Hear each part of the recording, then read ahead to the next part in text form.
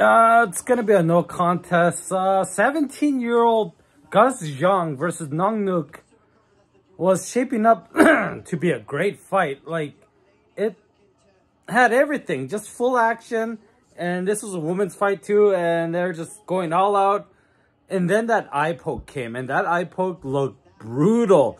It went, I don't know which finger it went in, but her whole hand, like straight on, just went up to the knuckle. It was brutal, and Gusjong just can't continue.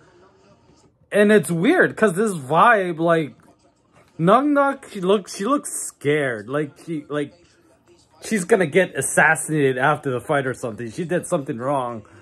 Because Gusjong, she's 17 years old. She's aiming to be the future of Muay Thai in ONEFC or that country, whatever.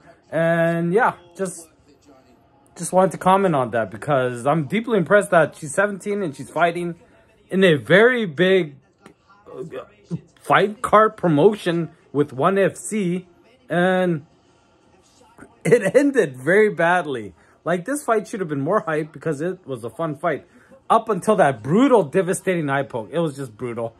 They're not going to continue the fight. And after the fight, everything is just very, I don't know. It's just the whole morale, the place, the crowd, everybody's dead silent at the end. It was just had to comment on that.